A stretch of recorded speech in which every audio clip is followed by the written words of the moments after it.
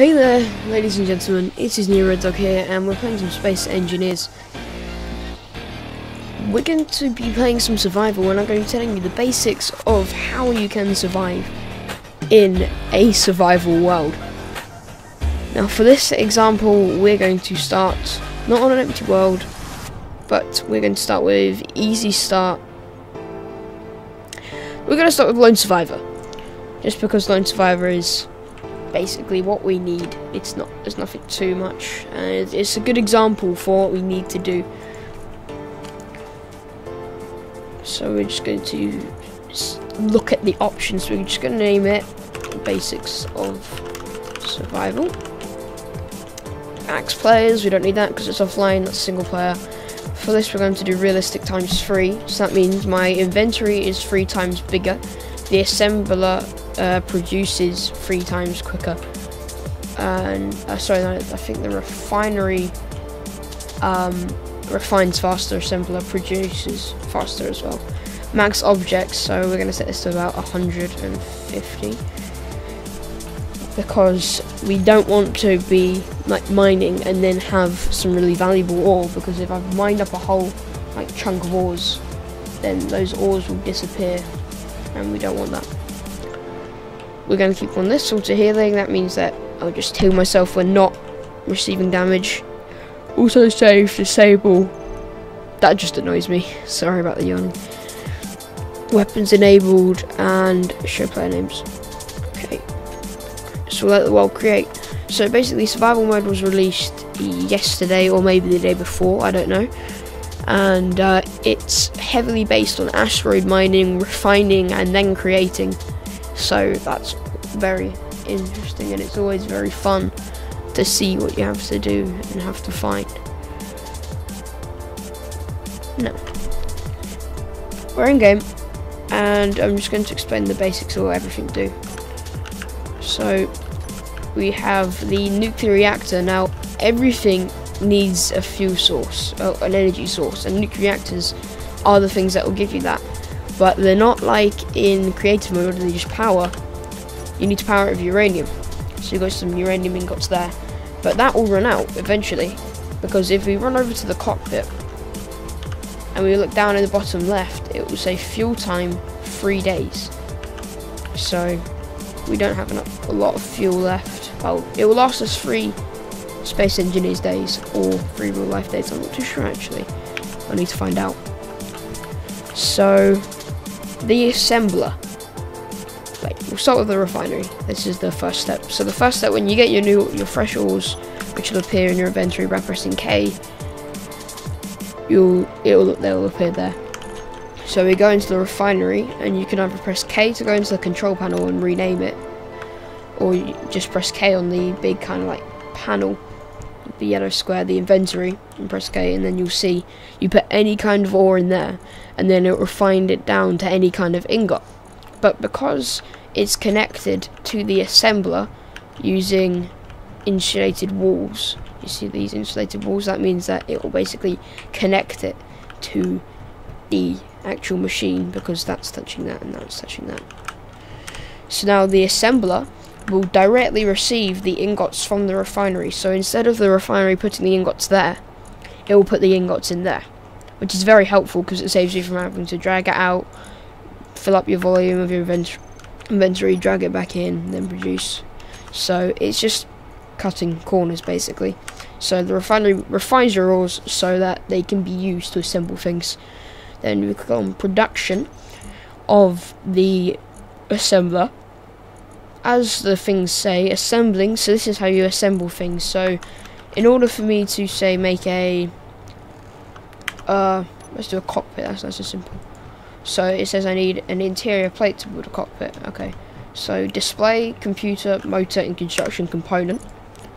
So construction component needs iron ingots, interior plates need iron ingots, computer needs some silicon and gold, display needs silicon, gold, and iron. So and yeah, motor, oops, forgot about that. Nickel, cobalt, and iron. So we have like a big ingredient list of what we need. So that's how you produce things, and then you get your welder tool out and weld the thing. But we'll go on to that in a second. So now we'll go on to mining, which is the essential part to getting started in Space Engineers. Unless you go on an easy start, because I'm not too sure if the easy start you with your own, like, oops, sorry, I'm not too sure if your easy start actually starts you with a mining ship itself, but for Lone Survivor this is just the bare bones space station with your medical room and your refinery and assembler, because those are expensive to make. So just going to turn on our jetpack by pressing X, and we're going to fly over. Now this hand drill will automatically detect ores when we get near to them. So there we go, we've got some nickel and iron over there. We're just going to find some surface ores at the moment. We've got some more iron.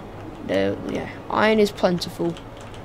So, but iron is very good as well. Uranium. Okay, so uranium's quite rare. It's the third rarest ore according to the wiki. So that's basically used to fuel, but we need to refine it first. So what we're doing is we're going to turn on our lights, and we're just going to basically drill into this ore, and you'll see some rocks just go flying out in front of my screen, and that's basically the ore chunks that you're mining off. So now I've got to fly out into space and collect them. So basically just fly out. If you see the yellow blocks, press T. It's not going to get ones too far out, because those just get deleted in a bit. But we are going to get the ones that are, say, around here. So basically just going to keep collecting. Sorry about the croaky voice, by the way, I've barely woken up. We're going to... There you go. So now if we press K, we'll see we've got 333.44 kilograms of iron. Yeah. Okay, so we've got uranium, iron, nickel, and gold. So let's look towards the uranium. So you can hold T when mining, and sometimes it will just like automatically pick up the rocks as they just fly out in front of you. But obviously it's a bit of finger Olympics, you could say. Especially if you use your index finger to do it, because then you got your... Aha, okay, so this is uranium. The really black, that dark rock there is uranium. It might be hard to see when you're mining, but it looks like this is sideways, but you know. Yeah. So let's just collect the uranium. The uranium is basically weightless. Well, refined uranium is. But the nice thing about it is that when it's weightless, you can carry tons of it, and I literally mean like a ton of uranium around, and it will barely weigh anything in the game.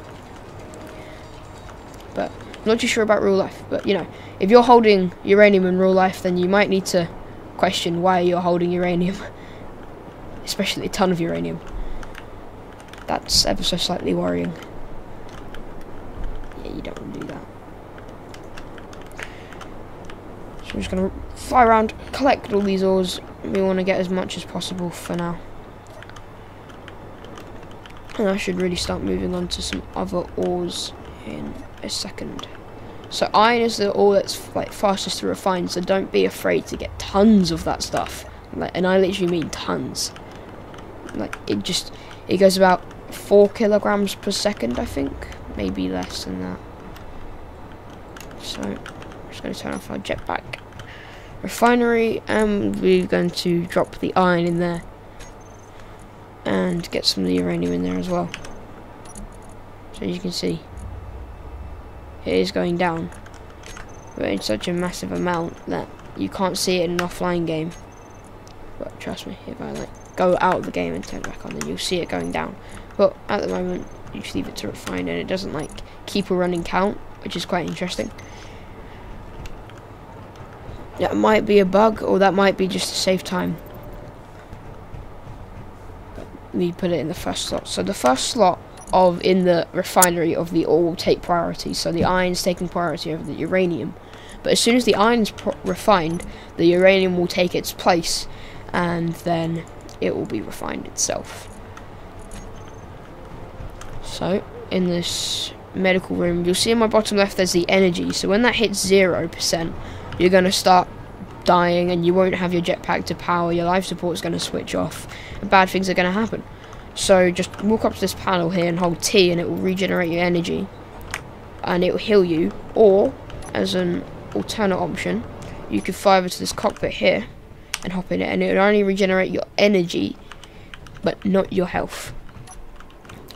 Right, so now we're going to fly over, and we're going to get that nickel that I saw. Which was over here.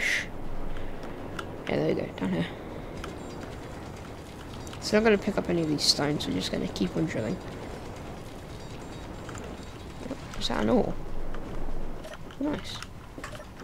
There's already some nickel. Yeah, there you go, so this is the nickel ore.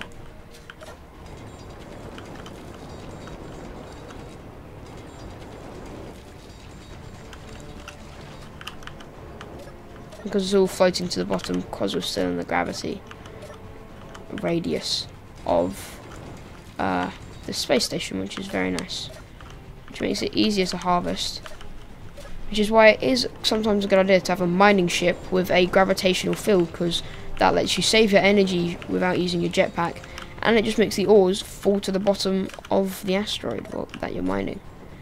Man, this gets disorientating. Wait, what the... Oh, there's the exit. Right, okay. Phew. I was wondering where the exit was there. Okay. We can just turn our jetpack off and walk within it, but that doesn't really work because we slide everywhere. Because we dug down. Right. So let's fly back out. So we have 1.14k of nickel, which is almost too much nickel. We won't be able to refine all of that easily. So now we're going to be on the hunt for some gold.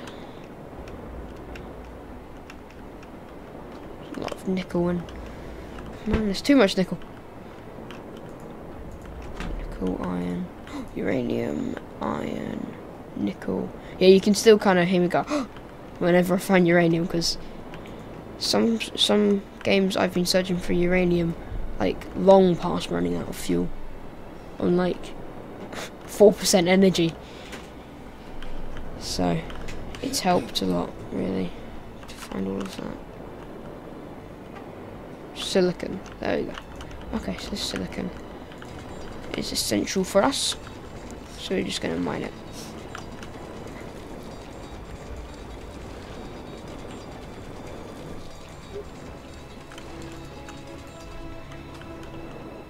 Be ready though to start mining, and then some silicon bits will start flying off without you realising that it's silicon, which is why I'm like still, because the markers of the ores, what was that? The markers of the ores aren't always exact, so like they'll move basically. So you could be digging for some silicon, but then when you get close to the silicon marker will move. Doesn't mean the ores moved, it just means the ore detector is being helpful, or maybe not helpful in this case, and showing you where the next ore is, which will basically just allow you to keep mining. So that's what happens if you see your ore suddenly jump somewhere and you don't think like, oh no, it's just like it's teleported away. No, it hasn't. It's just, you know, moved to a better place, or telling you where the next ores are so you can mine it and be happy. But I'm going to need to watch my volume here. So your volume is the weight you can carry. So let's just drop some stones because they have some effect on me. So volume is the weight you can carry, and because I set it to realistic times 3, I have 3 times the inventory capacity. Normally, oh, that's silicon. There you go. Normally you can only carry 400 litres. I don't know if it's litres. I'm assuming it's litres as it's in L. Correct me on that. Space engineers, experts. But that's our maximum carrying capacity, so you need to be careful with that. You can only improve it by changing the game settings, I think, as of now. I'm not too sure. I haven't done any exploring, whether there's backpacks or anything else. There might be some mods to allow you to do it, but I certainly know you can set it in the settings. So as you can see, our volume is getting pretty high at the moment. So we're just going to pick up the last bits of silicon ore. And we're going to fly out and knock all these ores everywhere. There we go, chain reaction. I think it's actually quite cool. You just got like these rocks floating off into space. We're just going to start losing speed. losing altitude, so you can just disable the jetpack. Right, refinery, let's take a look. So we got some refined uranium in here. So we're just going to take priority in refining the iron, then we're going to do silicon, then we're going to put nickel behind, because uranium. So now I'm going to the assembler and take out the uranium and put it inside the reactor, and that's just increased how much fuel we have, basically. So we're just going to start making the basis of my ship. So we're going to make a very basic ship for now. We're going to need to make some steel plates. So we're just going to press Control and left click, and we'll make 20 steel plates, and that will start assembling, which you may or may not see because it doesn't actually produce, which isn't very helpful really, but bleh, bleh, bleh. Ah! Okay. So this is essentially the basics to Space Engineers. I'm not going to go into making things, that'll be for another time, as it takes a very long time in single player. But the basics is mining, finding the ores, going into the refinery, refining it, and then assembling it into different parts that you need to make parts with. Thanks for watching, guys, and I'll see you in the next episode of Space Engineers.